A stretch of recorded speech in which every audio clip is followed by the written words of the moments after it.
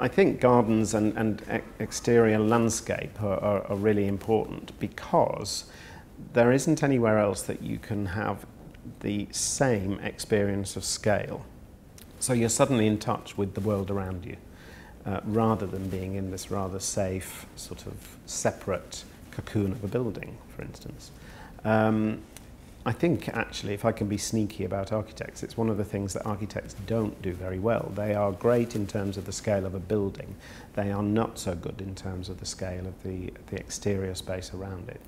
And so fundamentally, there's maybe even a primitive quality about it, about being in an exterior space and about instantly being back in touch with the fact that we are on this planet, it's part of this whole environment that we're in. But also much of the garden is actually about sort of sensory uplift in experiential terms. Perfumes, the organic nature of the things growing around us, that we're almost in control of looking after and nurturing and developing this changing landscape. And so there are these kind of fundamental qualities which may involve elemental things like water and wind and light that, you know, it sounds obvious when you talk about it, but people kind of forget that. You know, if you look at the Serpentine Pavilion this year, it's actually as much about the garden that it contains as it is about the building. And in some ways, the building's almost invisible. So there's this focus on the space that a building makes in order to create a garden.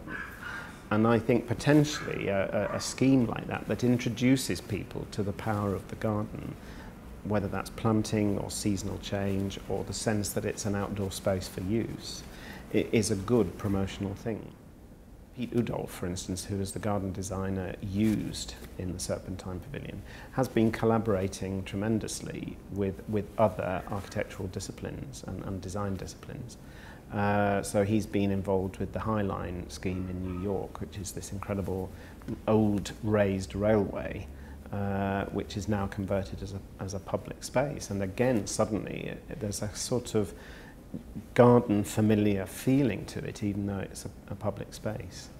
And in the Millennium Park in Chicago, he worked with Catherine Gustafson, who is a landscape architect, but it's a good example of this idea of collaborating with somebody who knows how to plant a scheme. So she develops the overall master plan and the infrastructure, and Udolph comes along and starts to fill that infrastructure with exciting and dynamic planting.